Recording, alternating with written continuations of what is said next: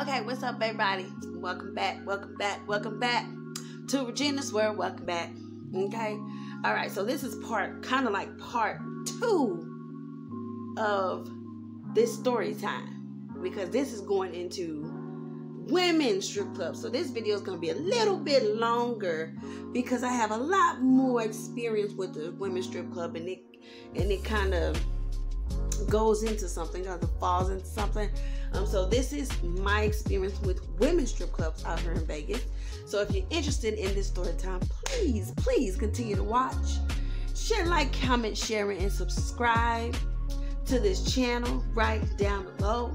Follow me on my social media, cashapp Robinson on Facebook, and Sleepless in LVNV on Instagram. Okay? So if you're interested in this story time, please again continue to follow. All right, so let's get into this video. All right, so as I said, I gotta take you back a minute. I gotta take you back to when I moved out here. When I moved out here, this is gonna be a separate story time for another day. But when I moved out here, I was 18, 19, something like that. And my sister at the time was a streetwalker. She was a prostitute, full-blown streetwalker. And you know, in Vegas have a lot of them. That's you know, you can find them at every corner. Transgenders, you know, all kind of streetwalkers out here. You go to the right street, you're gonna run into some. You know what I mean? So, and she was one of them. When she first came out here, she was a streetwalker. Then she elevated from being on a streetwalker to high-class hooker, as she used to call herself. Now she's no longer on the streets. Now she has elevated into the hotels, and she did that for years. Okay, she really did that for years, and then she got 86 out of 95% of all the casinos out here, right? So she had to stop doing that in the hotels, because she was either going to go to jail if she keep trespassing on their property, right? So she elevated from that, and now she works 100% in the strip clubs. So her first strip club was Cheetahs, and this is Cheetahs. Her second strip club was Crazy Horse 1, 2, and 3. But this is Crazy Horse. But it's Crazy Horse 1, 2, and 3. She worked in all 3 of them. And then she worked in Spearmint Rhino. Excuse me, guys. I'm just kind of... it's distracting me a little bit. and I think the last one, I think from that she went to Spearmint Rhino. And then when she went to Spearmint Rhino, she stayed at Spearmint Rhino for a very long time. So let's say when you get to Spearmint Rhino, you have got to the mecca of strip clubs out in Vegas. Everybody wants to work at Spearmint Rhino, because that's where all the most beautiful women in the city works. That's where the most richest men come to, you know, pick up their girls. And now my sister, she no longer has to walk the streets or hang out in a hotel to pick up a John, when the Johns automatically come to the strip club to see women, and she can easily pick up a John at the strip club. So her price of her pussy, the price of her pussy has really gone up by this time. Now she's a high class hoe. If you want to, like she used to call herself, she's a high-class hoe now. So she wasn't getting out of bed for nothing longer than $1,000 or $2,000 or $3,000, you know. So in 1 year working at Spearmint Rhino, my sister made like $80,000 in 1 year. You feel me? So that's twice what I make in a year. I make $40,000 a year. She made $80,000 in 1 year. Okay, so yeah. So you see where I'm going with this. So her price of her pussy skyrocketed. And like, so with that being said, watching her transform all them years, I was right there with her going through the process of trying to, I was right there with her going through the process. So when she was in these strip clubs, I was always right there bringing her stuff. So she used to leave me her bins at night, and I used to drop her off at the strip club.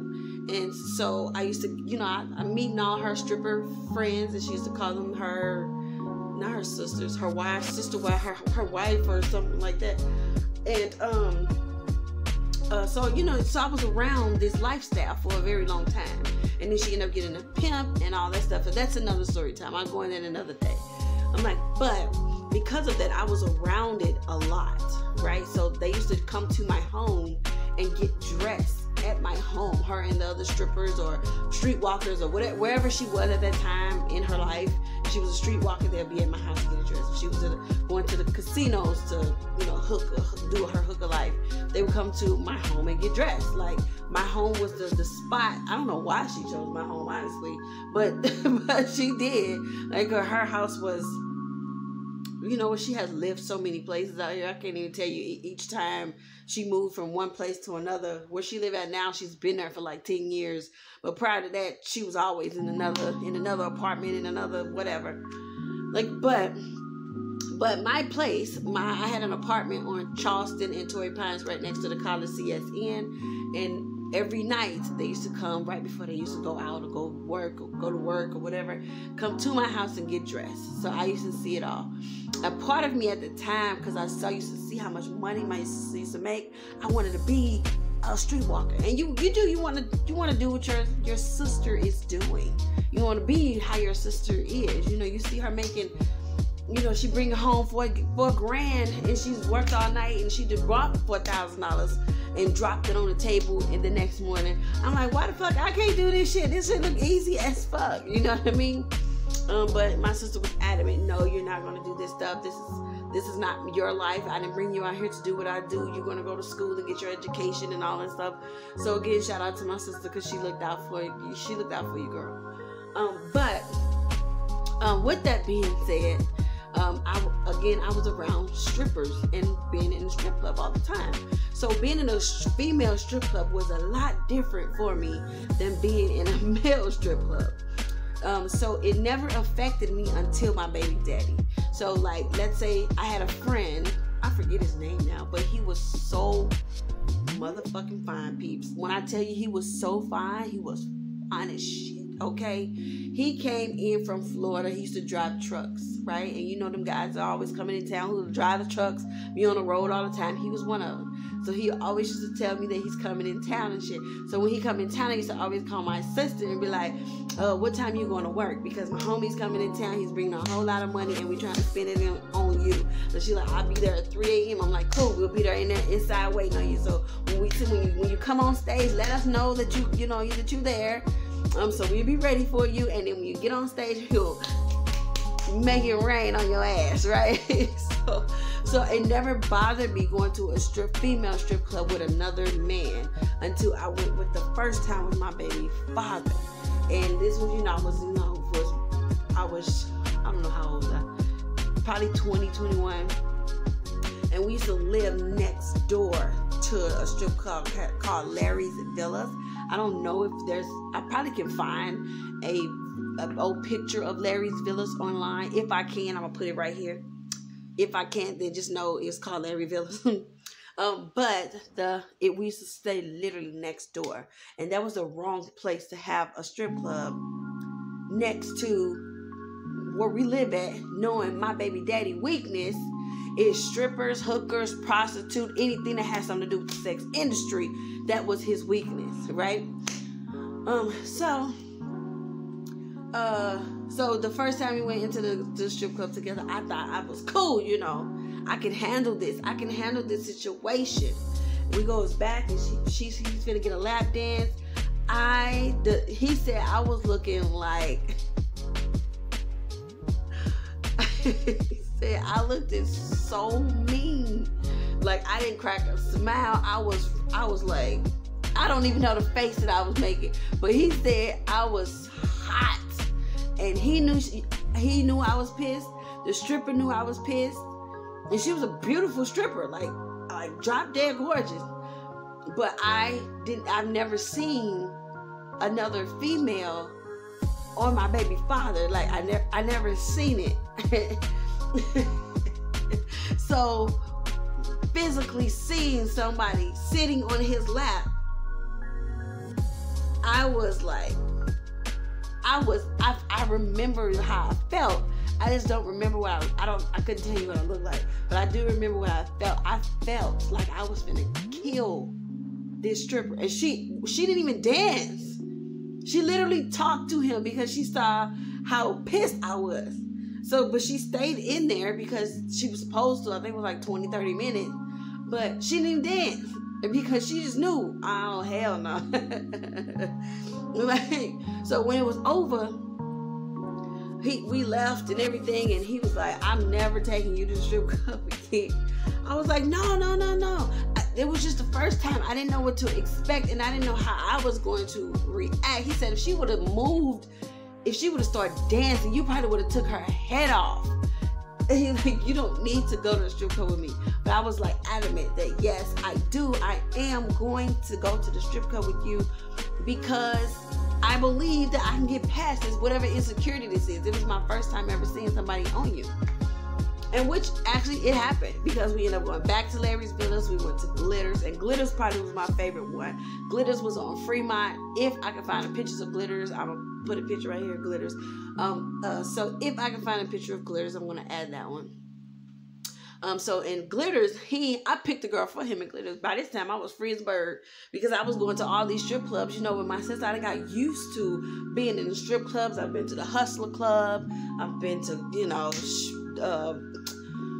Treasures. I've been to them all out here. There's probably only a handful that I haven't been to, like a handful. All the big major strip clubs out here, I've been to those. Like I've been to the. I think the only one that's recently built, like the Hustler Club, is the only one that I haven't been to. And then the Floyd Mayweather strip club, I don't even know where that is actually. I've never been to that one because they say it's very expensive to get in, so I ain't trying. I'm not a high roller, so but I would love to just go, just to go. But my favorite female strip club, it was called the Library. I'll get to that in a minute. Oh, child. But anywho, so we went to Glitters, and I was like, which one do you like? And she was light skinned with this little schoolgirl outfit and a plaid skirt on and everything, and a tie and everything. And then I told her, oh, my baby daddy like you, come over here. And then she go over there and she danced with him, and he just knew. He was looking at me like, I'm like, it's cool, baby daddy, it's cool, get your freak out. So by this time I have warmed up to the idea of strippers and being around strippers, and this is their profession, this is their job, this is what they do. They're supposed to be seductive, they're supposed to be sexy. If they wasn't, they wouldn't be a stripper, you know what I mean? So I have warmed up to them by this time. And then that may have been the last time I've been to the strip club with him, and that was at Glitters. But yes, I have been to all with other friends, other male friends, female friends, the whole nine. So this last story, when we went to the library, and there was a girl, I actually found out about the library, there was this girl who I used to work with. She was talking about it because she was an ex-stripper who turned a phlebotomist, right? So she was talking about it. And I was like, well, where is it? And she told me it's closed down now. Boo. Las Vegas for shutting down this strip club. It was amazing. It was an all black strip club. All black. So you know what I mean? It is so different than going to a white strip club. It's different because white strip clubs, they just don't bring the vibe. They don't bring the energy. They don't bring the moves. They don't bring the sex appeal that a black strip club brings, honey. So we pulled up to the library, and I think it was for Aaliyah's birthday, or somehow, I believe it was for Aaliyah's birthday. I know she wanted to go, or we just went, but I believe it was for her. It was something. It was for her birthday. We just had a girls' day or something. But it was me, her, and Shatoria, and we went to the library. Honey, we had so much fun. Them strippers and now looked it so delicious and beautiful, honey. And then we had our own, Aaliyah picked her own stripper. She was light skinned, she had a big booty, and she kept calling her over. At first Aaliyah was all intimidated to let her know that she was liking on her. So we called her over. We was like, our friend likes you, and she wants to get a dance, but she's all nervous and stuff. So the stripper came over there and danced with her a few times. She didn't even leave. I think we kind of kidnapped her after a few songs, because we was like, shit. But as the night went on, you saw more and more sexy women come out of the woodwork. They was on poles, they was swinging on everything. We was like, damn, bitch, you fine. Like, you can't even hate when you see somebody this fucking gorgeous. Like, strippers are fucking gorgeous. And then the shit that they can do on a pole and swing around that shit, I get why men like that shit. Like, it is fucking, it's a sight to fucking see. Like, so, but yeah, so boo for them cutting down the library and keeping all these other motherfucking strip clubs open. And they always fucking thinking what black women ain't desirable. The bullshit you speak, you speaking bullshit right now. No, fuck that. Like, fuck that. Like, so, but yeah, so but yes, I have been to a lot of them out here. I actually enjoy going to them, especially when it's times where I just don't feel like, you know, being bothered or trying to get picked up, you know, by men, and they're not thinking about me or you in the strip club. They're focused on the bitches that's swinging on the pole, and that's so relaxing when you just want to go and hang. You know, just want to hang out with your girls. Nothing more, nothing less. Just go and hang out with your girls and get some drinks and watch some beautiful women fly around the pole. You know, like, so support your local strippers. If you have any strippers in your family, support them bitches. You know, because they work hard. They work hard on the pole. I used to watch my goddamn sister practicing her shit, and she couldn't dance worth the damn to me. You know, she was upside down on the walls and shit, practicing how to pop her ass upside down. That shit used to be funny as hell to me, because I couldn't, you know, that's my sister. I'm like, why you doing it? Like, I can't see you being sexual and trying to seduce people. That shit was funny. So I couldn't, when she was doing it, I used to crack my ass up. Because I'm like, would you stop? Like there's nothing sexy about what you're doing to me. Like, there's nothing sexy. Like, I cannot look at you and be like, that is some sexy shit. Because you're not sexy to me. You're my sister. But she used to slam them outfits, though. Man, I tell you, her outfits that she used to wear at them clubs, bitch. I don't know where she used to get them bitches from or where she used to order them from. But them outfits, though, she used to slam them. I was like, damn.